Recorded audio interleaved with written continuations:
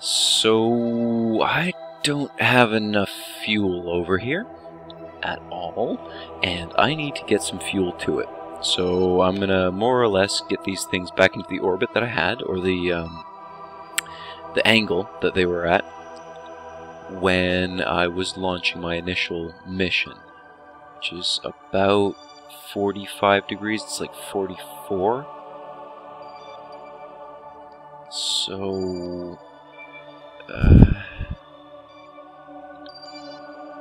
I don't know. Is there good? Okay, if that's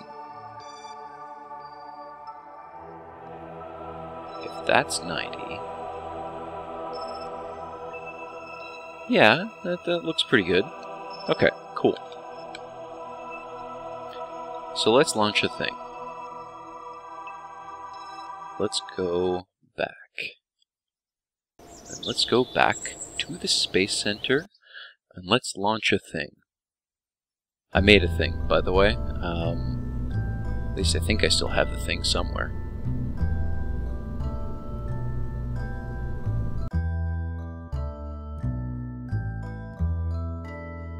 Maybe I don't. But the point is, I am going to quickly make a thing if I don't have a thing. No, I don't have a thing. Oh. That was a thing, though.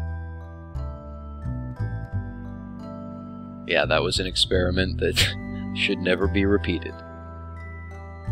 But anyway, let's make a thing. Let's make a refueler majig. R for refueler majig Mark II. I guess I did make a thing. So this is a thing. It is a thing that is about that big.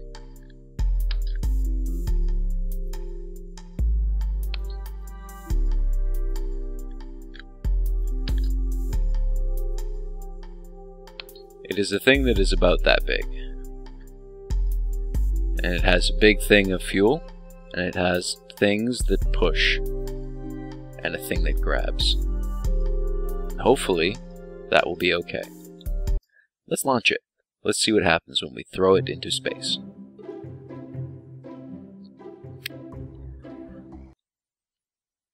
Okay, so we have a thing, and the thing bounces. Just a little bit, not too much, just a little bit. And we do that, and we do that, and we do that, and then it goes up. Cool. Since it's doing that, we might as well do this.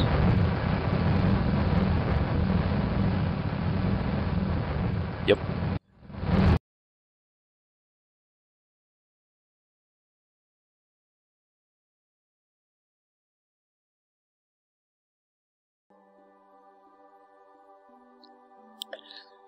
Okay, well, at this point, I fucked up.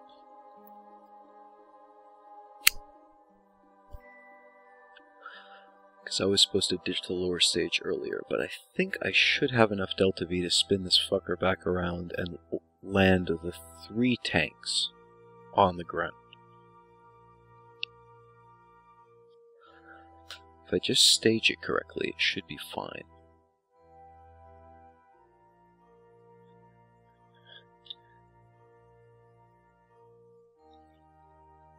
At any rate, let's circularize this orbit a bit, shall we? So it's a circular orbit, but we still got a bunch of fuel in here, and this is full, and this is full. And I don't want to ditch these because they're extra thrust, so what I'm thinking is that this all here, well, it can still redirect itself back and crash into the planet, and this can go on, using this as the initial boost stage. So let's try it out. We need to set ourselves up on an exit burn, and planet is orbiting this way.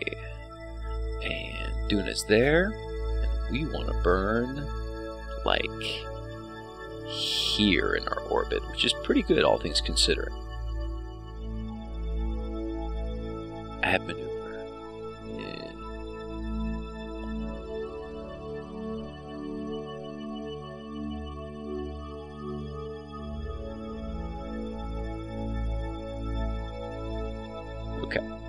let's go on it like that. There. That should be pretty good. So let's get ourselves set. Let's drag that out. Yep. And then what? Wow, that's pretty close. Set that target. Okay.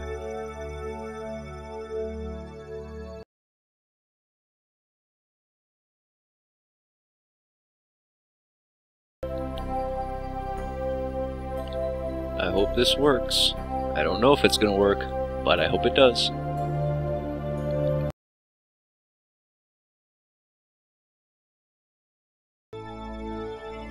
Ah, that's true. I've still got a whole shit ton of SAS up here.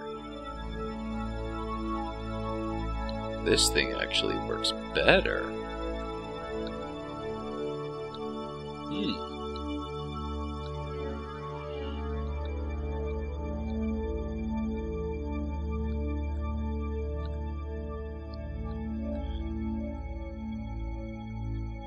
This thing works better this way. That's kind of awesome.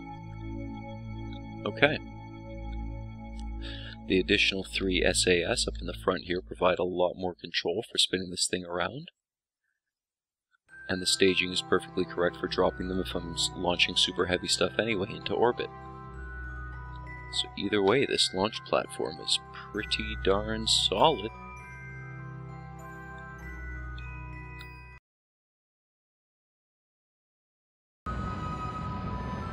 That is a pretty gosh darn good launch stage, if you ask me.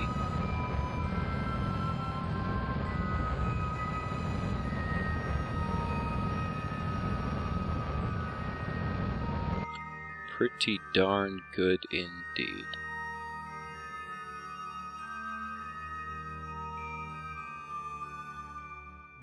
Well, my friend, you've served us well. Will fly above Kerbin, high above Kerbin. Shall you go? And then you're gonna come on down.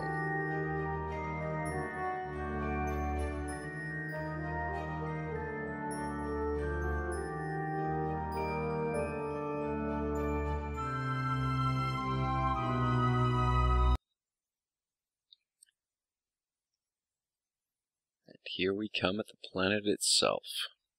Well, let's orient ourselves. And let's burn like crazy pants.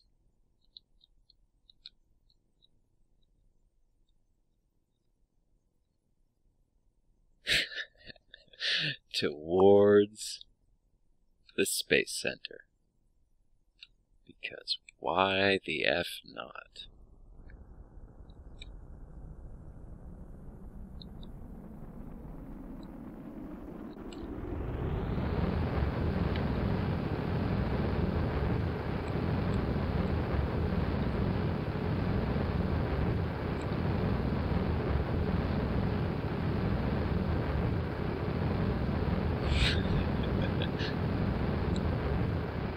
Yeah, this is pretty sweet.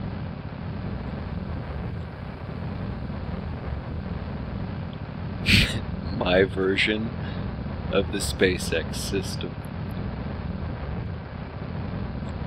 This is my Falcon 9 for you. Okay.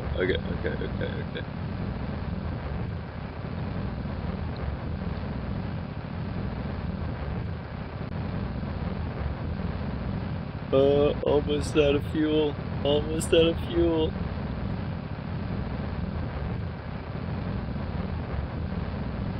There we go. That's it. That's us. Our course is set. We're not gonna make it, but that's great. Oh, that's great. That couldn't have worked out better. Awesome. Well, that was a great stage. This is a wonderful launch stage. I'm loving this shit. I'm loving this shit.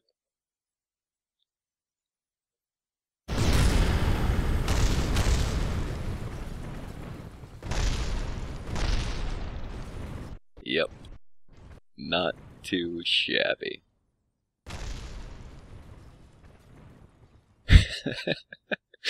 Anyway.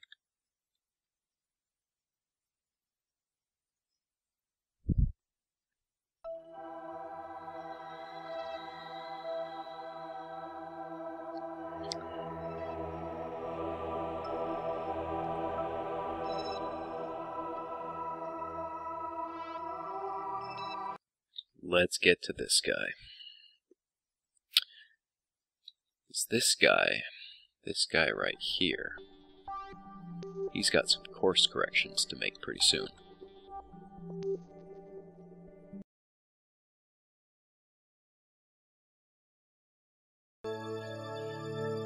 That's pretty darn good. Alright, we got a ways to go.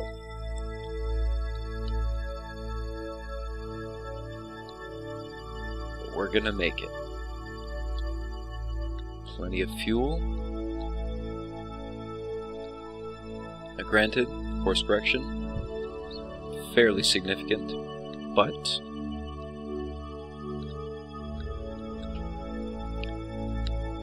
we're not here to make it here and back, we're just here to refuel something. We're still going to bring a decent amount of fuel over to our stranded spacecraft.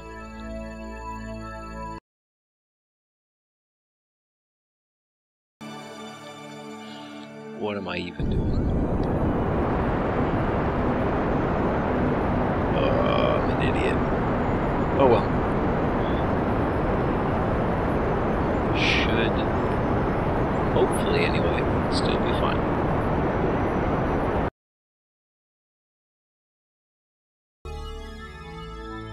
Okay. That should be good. Check mark. What do we actually have? 4,000 kilometers? That could be fixed. Pretty good on fuel. Okay, cool. Well, let's save that. Let's zoom out.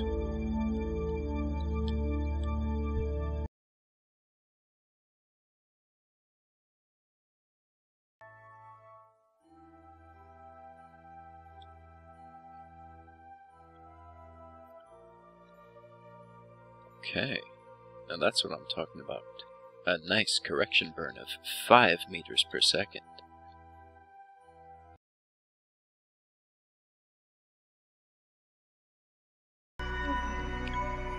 And now we can check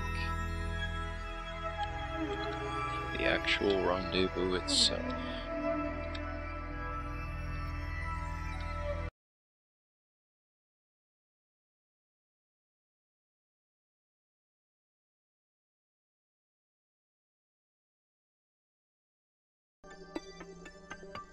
And just about time to burn. Yeah, right about here anyway.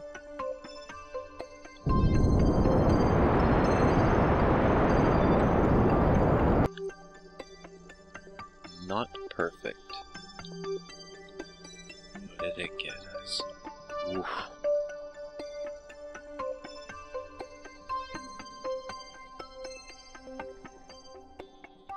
That is what they call close.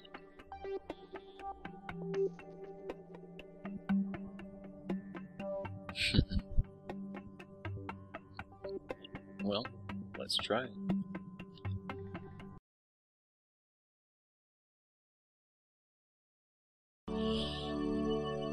Well, I have to come from beneath. It's the only way that this is going to work. Alright, let's reload it. Let's get ourselves set from beneath.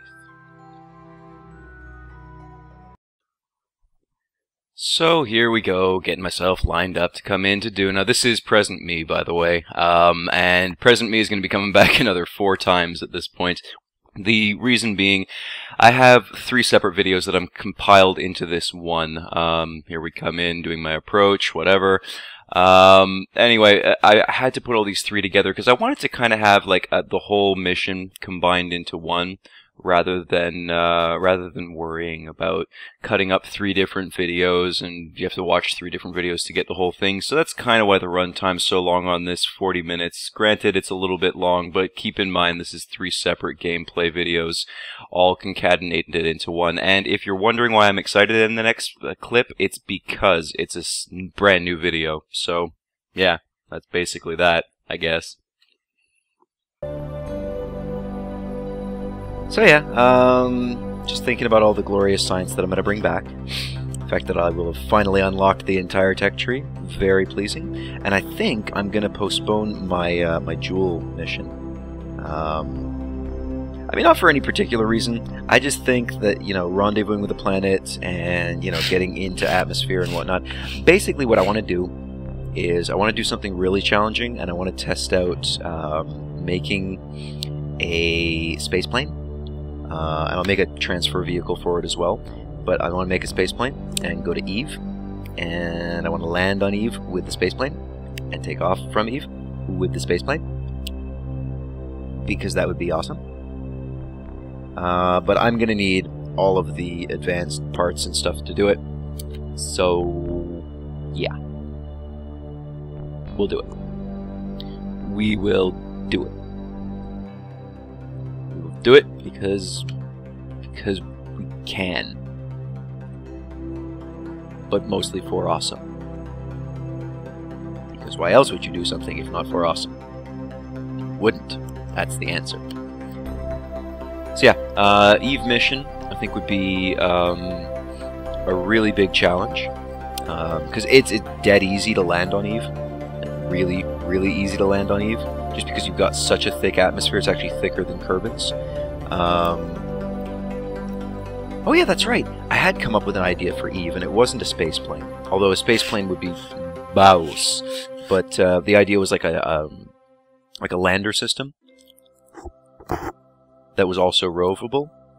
So like you'd have landing gears and stuff that you'd come down on, but then once you'd actually landed it, you'd retract the gears, and that would allow your wheels to come out and contact with the ground, and then you could like rove that around a little bit and then launch it from a higher altitude, because it's what you want to do on Eve, apparently. So I don't know. I mean, maybe a space plane would be a cool idea for Eve. It could be fun. Maybe it would be a better idea to go with like a lander. I don't know. I'm of 2 minds, but one of my minds is a little bit more insistent than the other one, and that mind is telling me that a lander is definitely a more doable setup, and it also gives me the opportunity to make that new spaceship with the lander in the middle, as well as another lander that I'm going to use to land on. Pretty sure Eve has a moon called Gilly. I think it does. I'd have to check, and I'm not going to, because I'm still deorbiting things. Well, okay, not deorbiting. That is the wrong word. That is the exact not what we want to do right now. But we are decreasing our apoaps while attempting to maintain stable periaps, which, you know, doesn't actually happen, but that's fine. Whatever. Don't judge me. Don't judge me. Don't judge the size of my periaps. I think that was almost sexual. Anyway, yeah, so Eve will probably be the next mission, and then we'll do a massive jewel mission afterwards, because I'll have more experience at that point, and I'll hopefully have some better rocket designs and some better ideas of what I want to do. I still like the idea of having a space plane on Eve, but I'm thinking it might just be like a one-way thing, where like I leave it on Eve with robotic control or something, and I don't ever plan on getting it back up. Maybe I'll put like some docking ports on it or something, so that one day I could theoretically, you know, attach the space plane to a booster stage or something and launch that back out. But I'm thinking that it'd be cool to make like a space plane that would come down and land, and then I could bring it out to the water, and I could turn it into like a water plane or something. I don't know. Maybe I'll just make a boat and drop that on Eve, and that'll be fun. Who knows? Only the gods. Only the gods and the powers that be truly know and can fathom the wonders of the Kerbal universe. Or maybe the game devs. It's also a distinct possibility that they might know something. Maybe. Wow, I like to ramble. Okay, so still with the orbit stuff. And we got like 3 kilometers. Just to bring it down. Let's bring it down, guys. Just bring it down. Okay. But again, this is a tedious and painful process, as you have borne witness to. But it is exceptionally worthwhile, because I am not consuming any fuel in this process. I am merely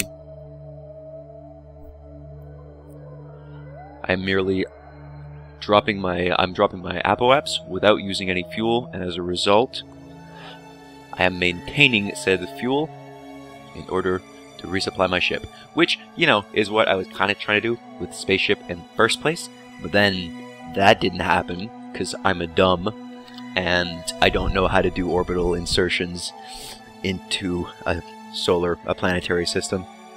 Yes. Basically, I don't know how to aerobrake after transfer from one planetary system to another. Things to work on for the future. I really, really, really love that red haze.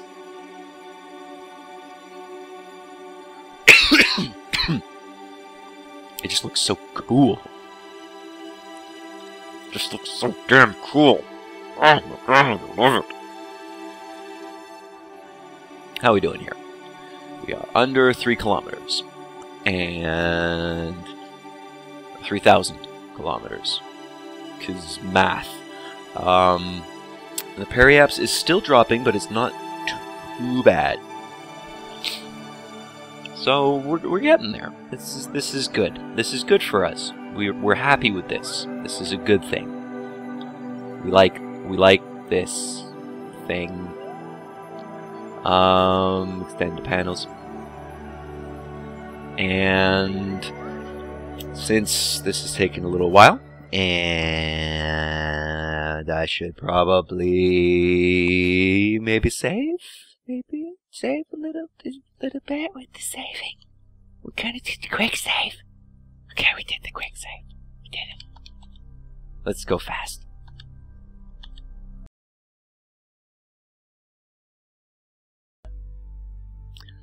Okay, good stuff. Yeah. So there's more of this to come.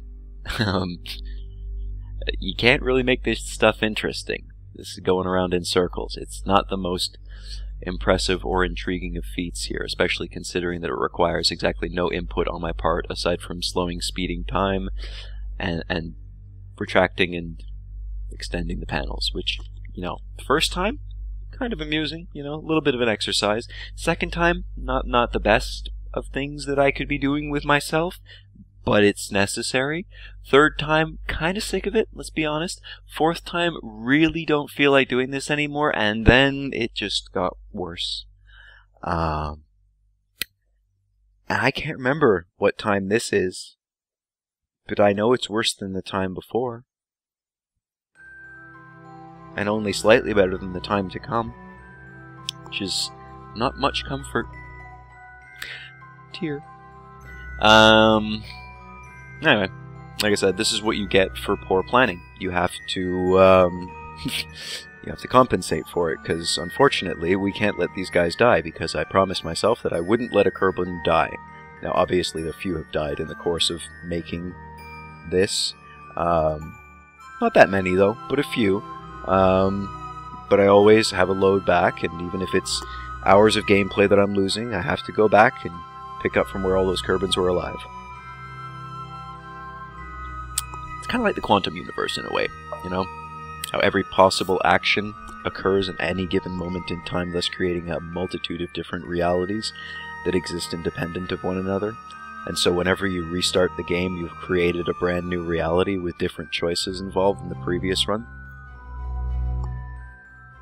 I'm sure the analogy works somehow. Anyway.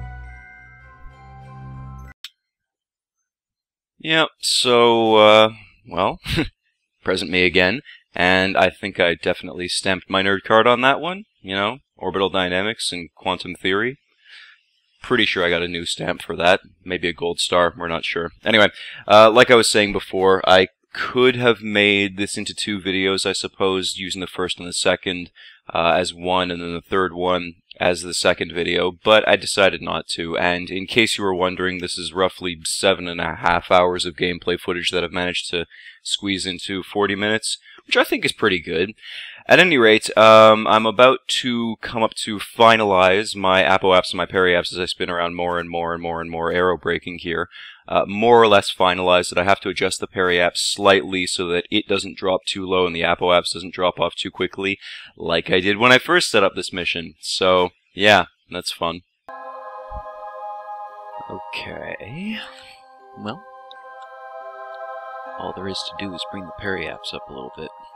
Gonna kinda have to do that.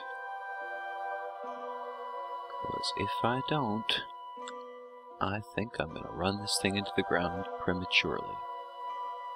We can't have that, can we?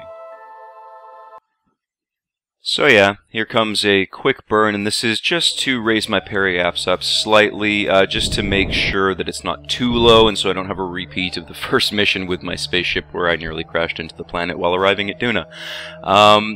And then I'm going to adjust my orbital inclination to more or less match up with my spaceship in orbit, so that I can do the rendezvous, just adjusting the ascending and the descending nodes there. And I'm also going to try fast-forwarding within the tracking station itself. Now, it turns out that when you're fast-forwarding in the tracking station, atmospheric drag doesn't affect you, which might be useful later on down the line for rendezvousing 2 ships while in atmosphere. Well, we're almost there, kids. We're almost there. Just a little bit more spinning around the planet, and we have got ourselves the orbit that we want. So I'm just going to bring this on down, and hopefully get an intersection at some point, and adjust based off of the intersection that I achieve. And that should be pretty much all that I need to worry about, I think. Of course, at this altitude, things take a lot of time, so I'll spare you that and speed things up. Alright.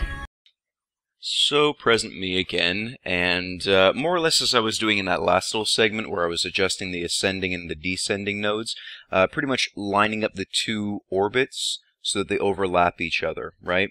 So you could maybe just catch it there, doing a little burn there as well, where the blue circle is kind of getting closer as far as the change in angle, I guess. Here's another burn here where I actually make the adjustment. But the 2 circles need to overlap each other. Even though they're not the same size of circle, they can't be on an off angle from one another. So you can imagine 2 wheels side by side, they're parallel to each other, and that's kind of what you want to get here, is 2 circles that are at least parallel to each other, so that you're not flying off to one direction or another where you actually establish the orbit. So we spin around here, I set up yet another node, and then we're going to do a little bit of a burn right about here, and I think this is the last adjustment that I make. My nodes were at about like 0.2 degrees off or something like that, which is about as close as I could really get it, and it's close enough. Just checking that my my periapse isn't too low and that I'm not going to get caught in the atmosphere. Spin around a couple times here, and then I make my final adjustment here for the actual rendezvous, which is at about 4 kilometers if I remember correctly. So I make that adjustment right there, and then I think we're just going to zoom ahead to where we actually start to encounter the ship. So there you can see the ship just coming up below us, and I'll switch over to RCS and zoom myself in towards the ship. Now at this point I try to actually get the ship on the first try, try to actually dock with the ship on the first try with my grabber, and manage to push the ship away from me. Good job, Nick. And then eventually I get it and I refuel, but I make a mistake. Not too bad, all things considered. especially with the midway muck up there. But hey, what are you gonna do? Okay, now you.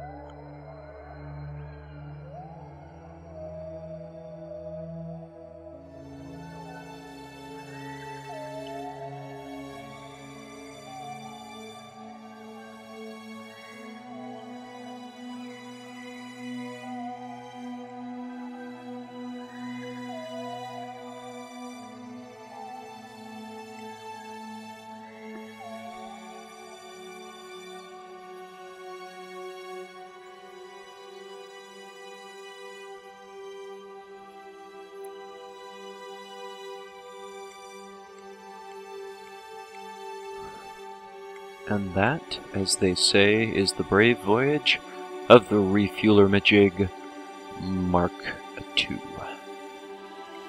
The rest is history. So goodbye, my Kerbal friends. Go and meet your brother after some course corrections. I am very much tired now. But glad. Glad that they finally have the fuel that they need to get back home. I think. Present me one last time, and incidentally the mistake that I made was that I left fuel in those fuel pods just above the engines of the ship here. So I had to go back and transfer that off. But anyway, we're coming down towards Duna. The ship is about to explode any second now, and yeah. Wasn't that fancy. So I transmit off some science there, crew reports and whatnot, and then I transfer over to my lander here, and I'm going to burn here to raise my apoaps. Now the reason that I'm doing this is that my ship, when it comes off of Duna and encounters Ike and establishes an orbit, is going to be orbiting in the complete opposite direction to where the lander is, to the way that the lander is orbiting. So at apoaps here, I'm burning against the negative vector, so I'm burning against the velocity the ship already has to flip my orbit into the opposite direction, which obviously will allow my my spaceship to encounter this lander. And then I think my plan there was that, well, the lander's going to establish a circularized orbit, and then the ship's going to come over, and it will more or less establish the appropriate orbit relative to the lander. And once they're within close encounter range, I still have RCS on the lander itself to be able to actually do the rendezvous with the ship. Following that, obviously, we transfer over all the science, and then we can finally head on back out to Kerbin. So that's my orbit flipped, and I go back to the ship and create a transit here, and I start to burn towards Ike, because that's what I need to do. So yeah.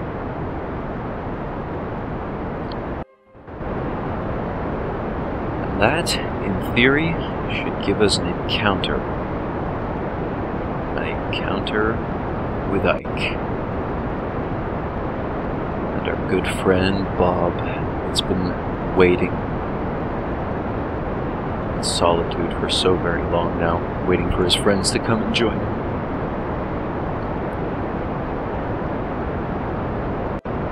Don't worry, Bob. We're coming for you, buddy. We're gonna burn towards the planet, and somehow that will magically make us arrive at you.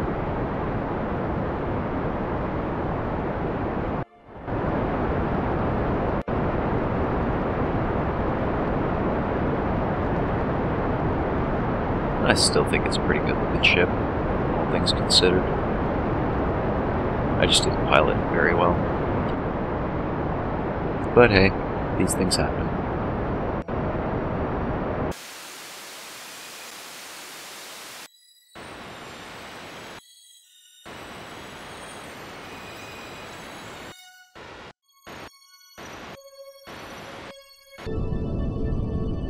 Burning inside of the atmosphere too. This is freaking brilliant.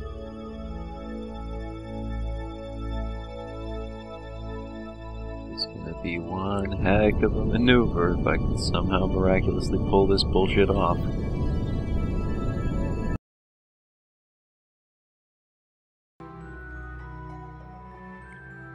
Well guys, off we go.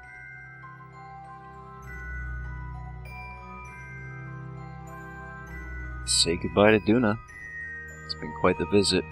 It's time to go and meet your buddy over at Ike.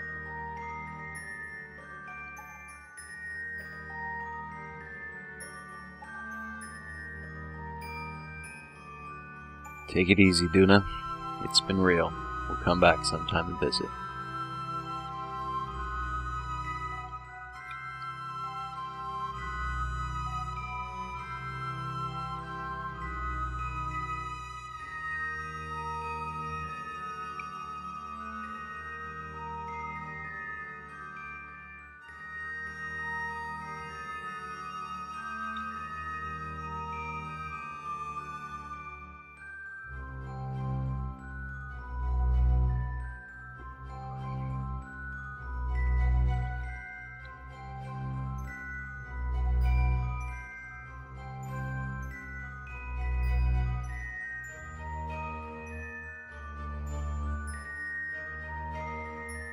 Please, dear God, tell me I've got this the right way.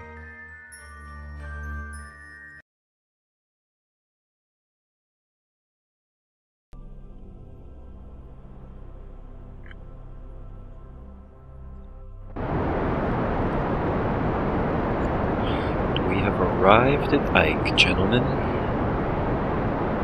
A friend is somewhere in orbit around us.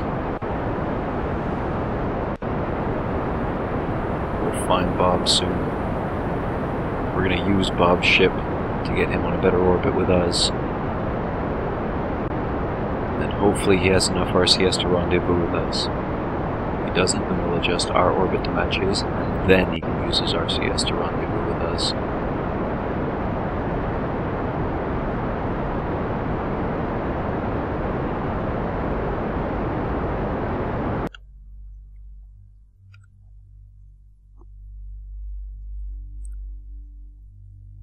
Okay. We now have a captured orbit.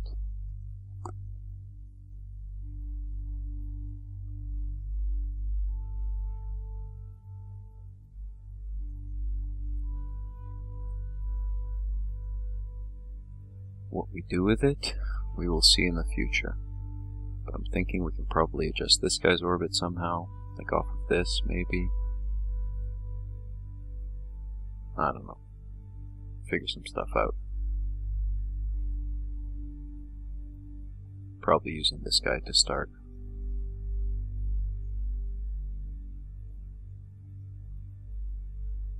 So it might be better with him. Whatever. This is good enough for now. Alright. Done and done.